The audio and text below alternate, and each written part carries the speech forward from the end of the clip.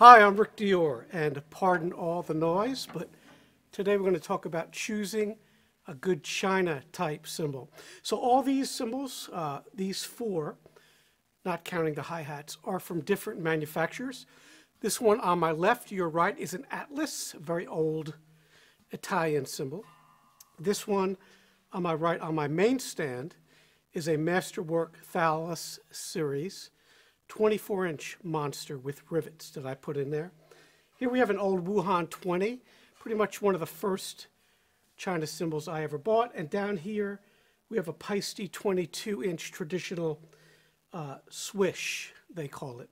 Now, these could be called Pang cymbals, China cymbals, obviously Chinese cymbals, Swish knockers, which is a Zildjian kind of brand of a cymbal, usually about 22 inches with lots of rivets, sometimes as many as 22 rivets.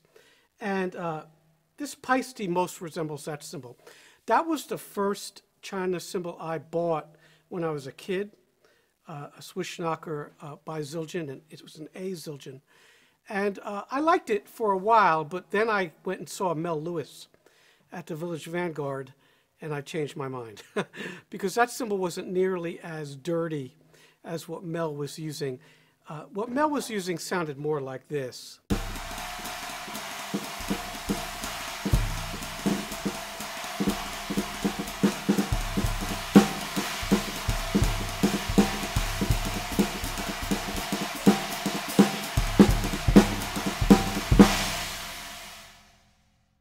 And what he had there was a large Wuhan similar to this. Of course, this one's upside down. You can use them all upside down like that.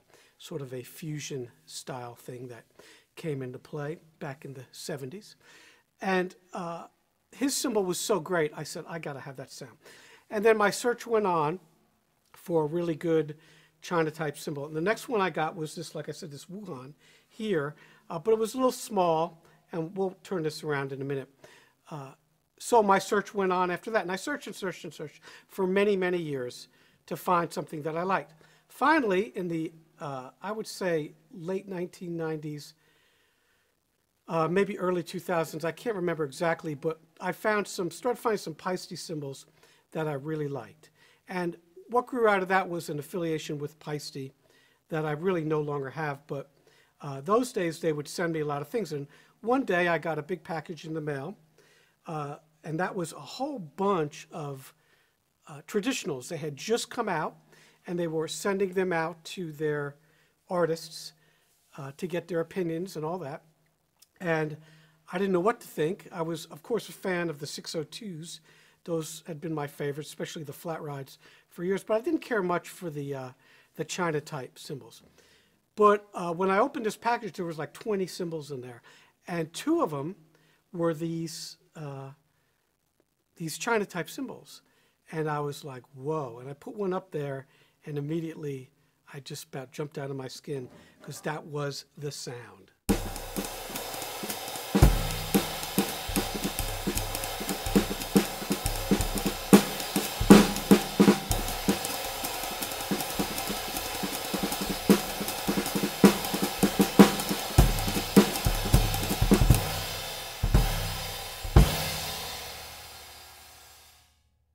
So I was thrilled. It's not as dark as this.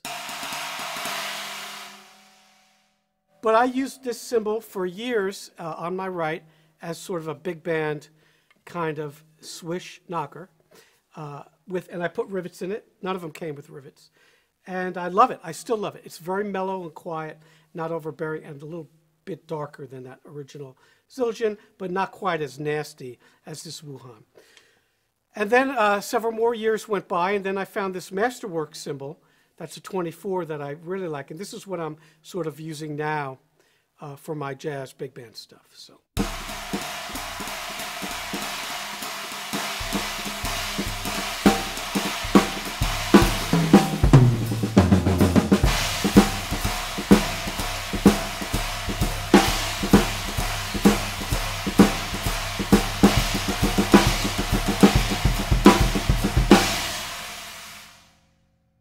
It's a great combination of nastiness, but we do have some stick articulation, and it's loud as hell.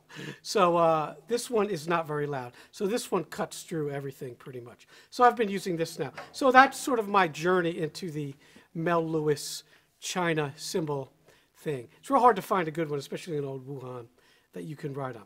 So today I'm going to show you some of these China cymbals I have. I have lots and lots of these, but I'll show you some of my favorites. I'll also show you some weird ones. Now this one on my left is an Atlas. That was I believe it was an Italian brand back in the day. It's just labeled 20-inch Chinese, and it's very, very different. Of course, this was one of the cymbals on my journey. I ended up using this one for a while as well.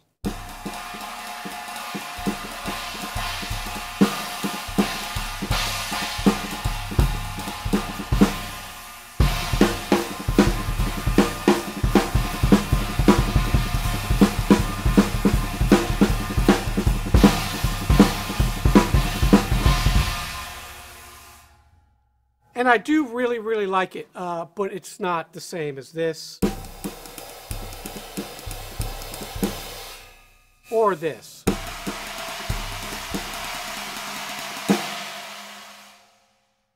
So I still do use it. A lot of times I'll use it upside down, and it sounds really good with mallets. So.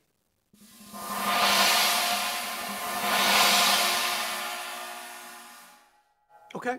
All these sound good with mallets, really. They're great roll cymbals. I end up using a lot of these in the orchestra. A lot of times I'll ask for a Chinese cymbal in a lot of the parts. We talked about this Masterwork already. It's 24. I put, I believe, 8 rivets in it. That's normally what I do. And this cymbal right here is a Wuhan. And this is kind of like my fusion cymbal. It's got a great white noise sound.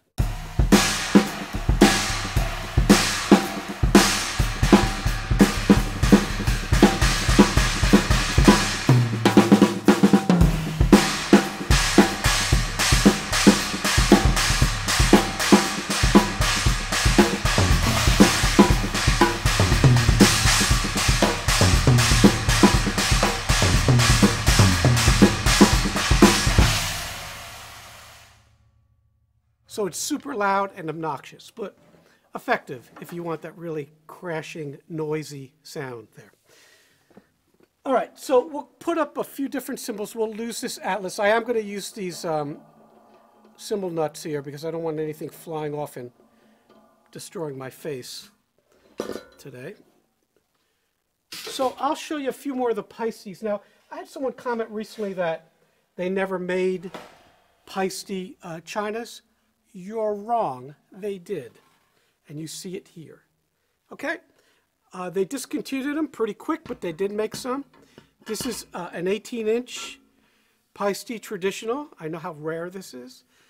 China cymbal, a real one with the real upturned bell here. The square bell, I call it.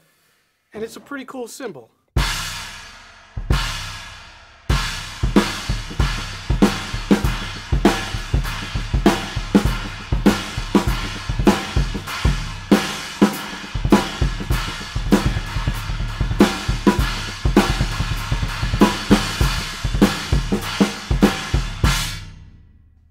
Not like a Wuhan, though. So that's probably why they discontinued it. It probably wasn't very effective compared to this.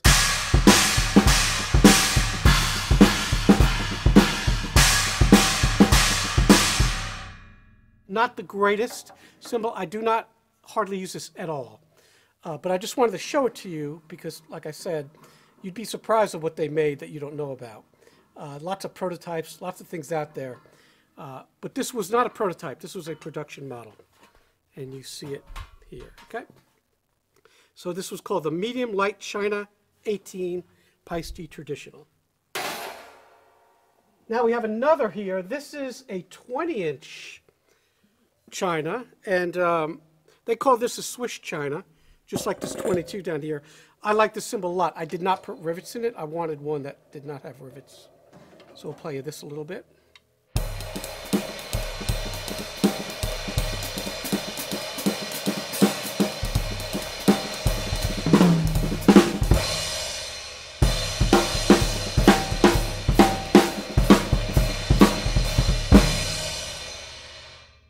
Again, not my favorite cymbal of these, but I do use it sometimes. The other ones, like this one's way better.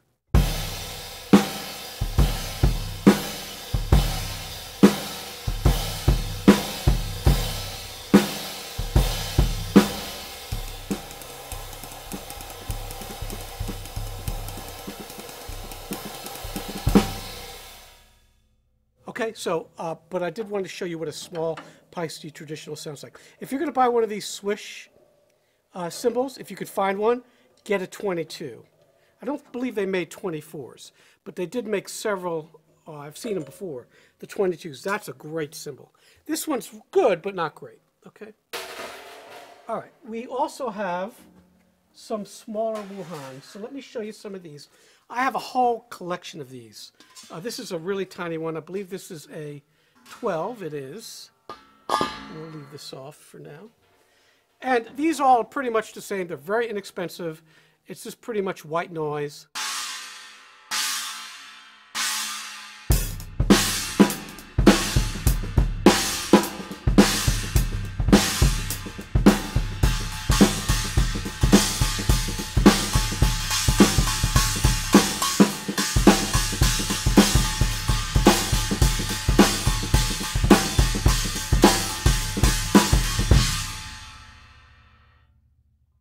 You get the idea. A lot of times, different composers in Broadway shows, orchestrators, will ask for a particular size. That's one of the reasons I have these small ones. They're always asking for, 12-inch China, 14-inch, and all that. All right, here's a little bigger one. And you'll notice these have different stamps. They're all made by Wuhan. They're just distributed sometimes by LP, different companies like that. I believe this is pretty much a 15, yeah.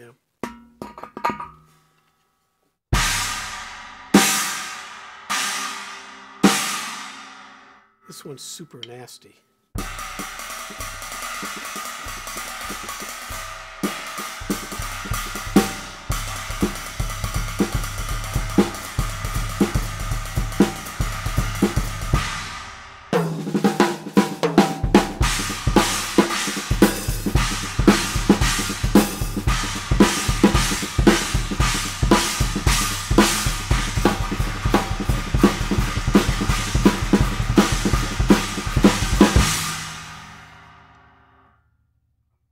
So again, the same kind of white noise sound. Now, you can put all of these upside down like this. So this is why I use those felts, okay? Because you'll see if you don't, it'll get away from you. You can hop off the stand. On this one, I have the felts. And then it's stationary. You'll need a small wing nut to fit in this hole here. They don't all work, so you can always replace what you got. And then we have an even bigger one, and I believe this is a 16. Yep. And this is a newer one.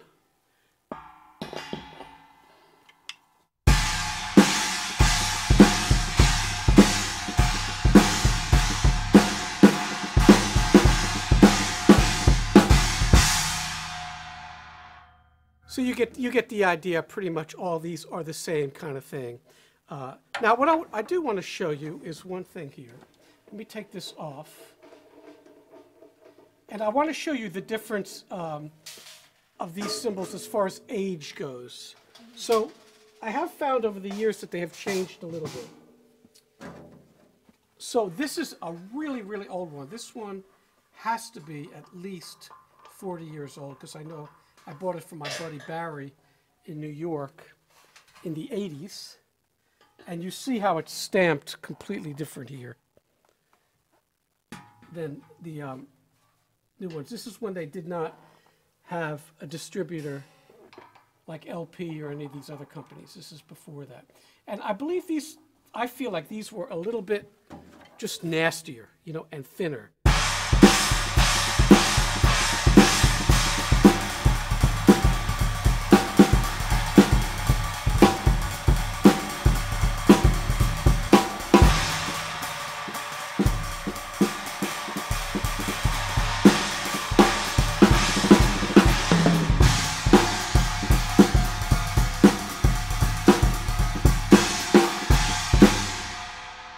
Now, granted, all these Wuhans are going to sound a little bit different.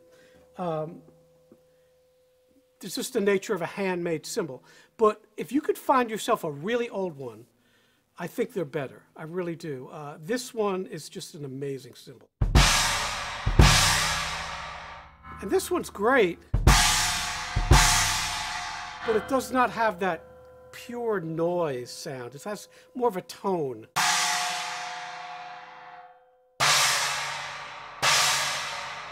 So the moral of the story is thinner, like lots of cymbals, especially crashes, is better. As thin as you can get it. All right, so you look for a big cymbal but a lightweight. That's why that Masterwork sounds so great, because it's unbelievably light. It's a 24-inch cymbal, but you see the grams here on the screen. I'll have to weigh it, but I know it's not heavy at all. All right, so all these other ones too. This one's an older one, a much older one. You can see the difference in the finish. All right, the original ones were very, very dull looking. That's how you can tell when you're looking online.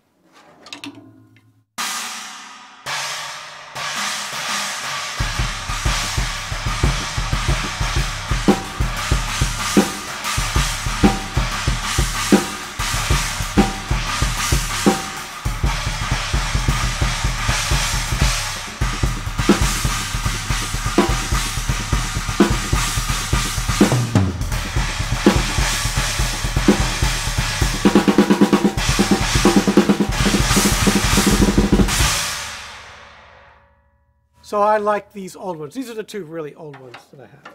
Okay, let's move on here. We'll take these off now.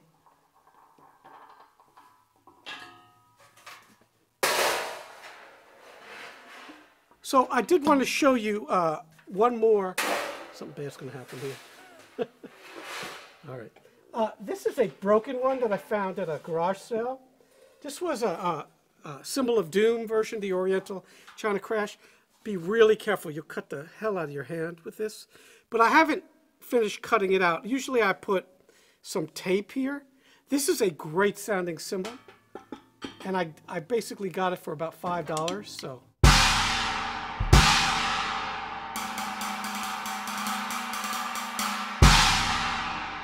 Now my point here being, if a China cymbal is cracked, of course you don't want to crack it. So again, glancing blows, like I've been telling you during the series. But it doesn't make that much of a difference in the sound compared to when you're playing with other cymbals that might be cracked, you know, especially ride cymbals.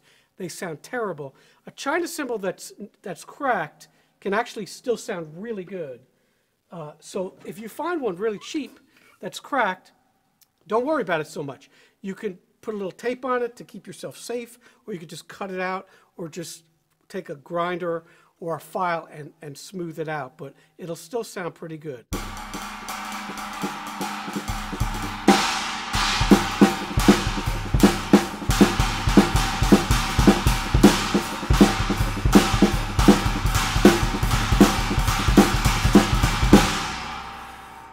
All right, still sounds Chinese, like a Chinese cymbal.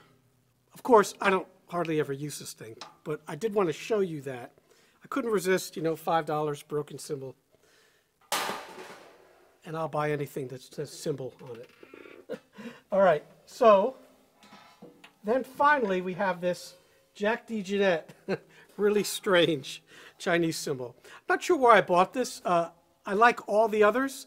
This cymbal is horrible and it's weird looking, but some people actually really like it, so I apologize to you, but I really don't use it at all. But I do have the rest of the cymbals in this series, and I really like them. It's just really dry, and it has a tone to it.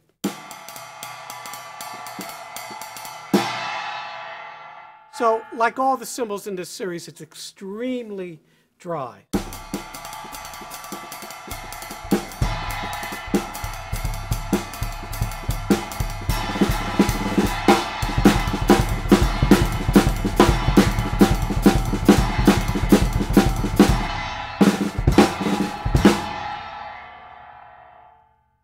All right, it's not good. I have never really used it. I bought it, and I paid pretty good money for it because I wanted to complete the set of these that I have. I love the rides. I like the crash. The hi-hats are pretty cool. not this. So you might want to avoid this cymbal. And it was discontinued very shortly after. And these cymbals have kind of a little bit of a bend in them. Don't worry about that, but I don't really recommend these at all. They don't have much of a sound. Okay, so the chinas I recommend for riding are the Masterwork cymbals, like these. These are great, and then the Wuhans are tremendous. You don't want to buy these cracked ones unless they're $5, but these could be amazing. These Wuhans, and then the Paiste traditional 22-inch Swish is a really, really great cymbal. Now remember, when you mount these upside down, we'll just go over this one more time, it's going to tilt like that. So just get your washer and your cymbal felt and make sure that the nut fits, and then really clamp it down, okay? And then we're back to the original setup except for this cymbal that I had. So I hope you enjoyed this, you got something out of this. This will be the last. In this series, I've done splashes, rides, hi-hats, crashes, and now these. So that should be 5. And we'll move on to something else shortly. Thanks, and we'll see you soon.